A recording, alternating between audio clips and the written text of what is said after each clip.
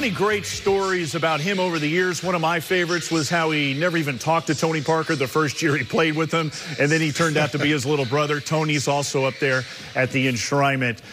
Sean, what are some of your favorite stories about Tim that you could actually say on TV?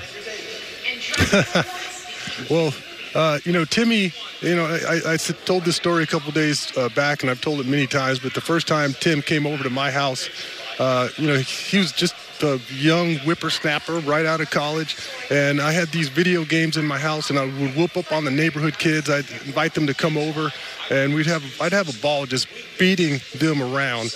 And Timmy came over that day, and he said, "Oh, what is this? What is this? I want to, let's try to play a little bit." I said, "All right." I was looking forward to whooping him.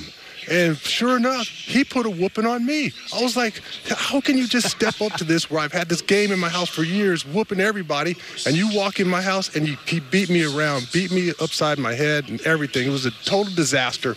And I realized at that time that Timmy Duncan, you could do something your entire life, and you could do it well, and you could show him how to do it, and 5 or 10 minutes later, he's doing it better than you've ever done it.